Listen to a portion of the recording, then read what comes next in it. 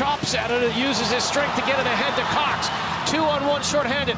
Cox and Waller. Waller scores! Josh Waller!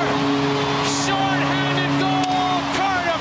It's Waller's second league goal of the season, and it was spectacular. Well, you talk about having opportunities at one end, and then all of a sudden the puck goes the other way quickly. But it's the speed of Cox and Waller who just get past the defense for Manchester, creating it to a nice play from Cox here. Delays once, pulls it back, and passes it across to Waller.